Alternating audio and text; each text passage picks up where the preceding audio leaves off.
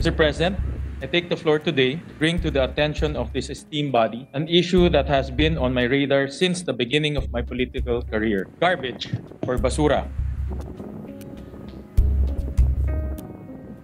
The Philippines is facing a garbage crisis, and we need to act now before it is too late. The 16.6 million tons of solid waste we are expected to produce by the end of this year is equivalent to 58.2 million cubic meters. This is enough trash to fill 23,279 Olympic-sized swimming pools. This is enough garbage to fill 99 entire Philippine arenas from the ground all the way to the top of the dome. If we continue down this current path of waste generation, the amount of solid waste we are projected to produce 2030 is enough to fill an additional 5,435 Olympic-sized swimming pools or another 24 Philippine arenas. Mr. President, it is clear that the implications of the garbage crisis are simply too grave for us to sit back and do nothing. We must take action now and to end the garbage crisis before it degrades the environment and poisons the body of future generations. The most immediate action we can take, Mr. President, is to urgently and strictly implement the 5 R's of the waste hierarchy. Refuse generating waste,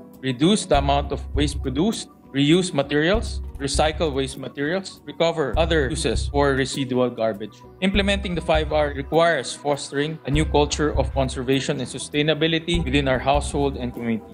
Mr. President, one of the solutions to dealing with the residual waste conundrum is to diversify the types of solid waste management treatment facilities in the Philippines to include waste-to-energy facilities. These facilities have a dual function of producing additional energy and minimizing the volume of waste for final disposal.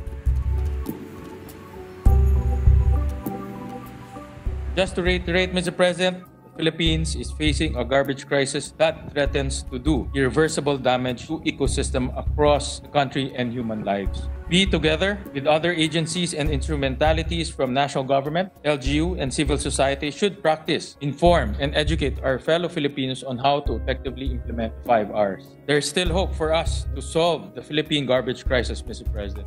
However, time is running out. We need to act now. Thank you, Mr. President.